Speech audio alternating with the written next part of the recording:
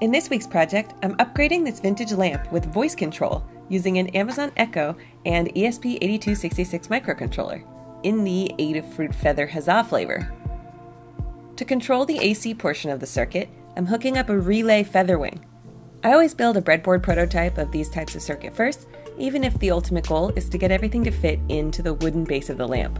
Alexa, turn the light on. Okay. Alexa, turn the light off. Okay. The Arduino code for this project uses the example sketch for the FOMO ESP library, which emulates a Belkin Wemo device. Consequently, configuring your homebrew is exactly the same as the commercial device, which is a breeze in the Alexa app. For natural speech's sake, I've named my device The Light. I'll put a link to my Instructable for this project in the description, where you can find the circuit diagram and code for this project. After confirming that everything works, it's time to tackle the woodworking portion of this project.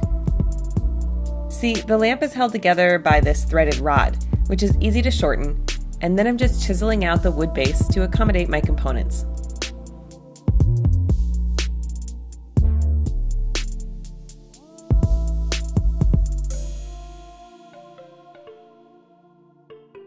Here I've got an example sketch using the FOMO ESP Arduino library, and I have this working with my Amazon Echo, as you saw, but I want to add in that auxiliary button so that you can still turn the lamp on and off with the switch on the lamp and then independently control it with voice commands. So I want to mash this up with some button code. I'm going to look through my samples here. What I want is not the standard button, but the state change detection example, and that's because it shows you how to create an action that happens only when the button state changes, not just about what the button state is. You guys are always asking me how to get better at coding and how to practically work with the code examples for mine and other projects, and that's why I'm going to show you right now how I'm mashing up these two programs.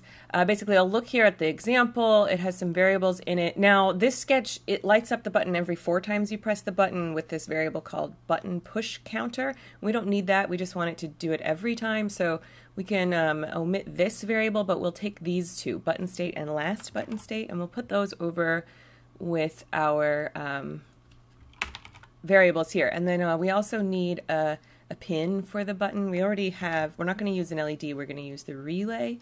So the button pin is actually 4.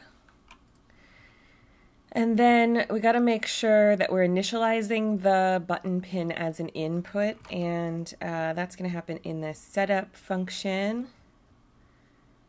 Let's do that right here. And you know what? I happen to know that that one has an internal pull-up resistor, so I'm going to use it so I don't have to wire it on the breadboard. And then let's just copy everything but this button counter section. So it's going to read the button pin and check to see if the pin is connected to high or low, power or ground, and then it's going to say if the button state is not equal to the button state the last time around, then enter this if-then statement, and then evaluate whether it's high or low and turn it on and off before then setting that as the last button state and continuing around the loop. Okay, so we'll copy all of that, and in this example nothing really happens in the loop except to call that FOMO function, so we'll just paste all of this in here. Button state, digital read button pin, okay, it's in here. We don't need to increment button push counter, but we do need to, when the serial print on, we do need to turn the relay on. So we'll go up here to the code that does that, which is for the voice commands, digital write relay pin high, copy it, and put that in here. If button state equals high, then, oops, then paste that. Except, that's not exactly what we want, is it? Because we're using the internal pull-up resistor, so we actually, the button activity is reversed. So we want, if the button state is low, then turn the relay on, and then if it's not, turn the relay off. And remember, this whole if statement is, none of this stuff is going to happen unless the button state has changed from the last time through the loop. So if you haven't touched the button and you activated it with the voice commands, it's not going to undo that. They act kind of in parallel with one another. So over here I have my lamp with the bottom all carved out and my hardware here. I've tidied up the AC connections a little bit with some heat shrink tubing, and instead of the power brick inside the bottom, I have the USB plug plugged into the computer so I can update the code. And then I'm just gonna hit upload. Now we're ready to test and see if this switch works. Oh yeah, great.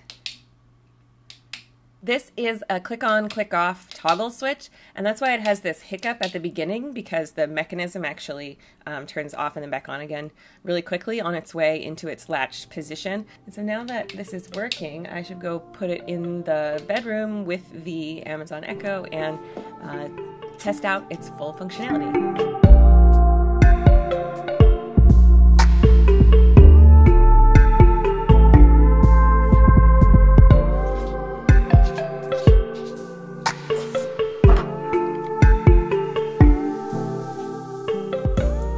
Alexa, turn the light on.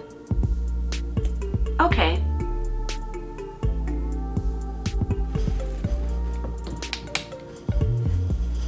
Alexa, turn the light on.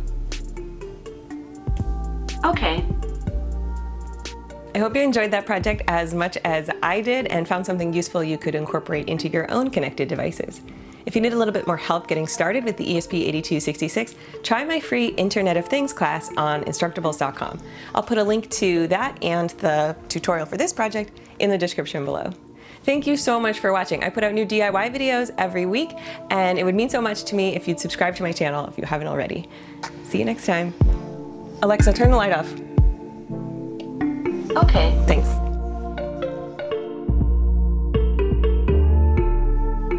Alexa, turn the light on.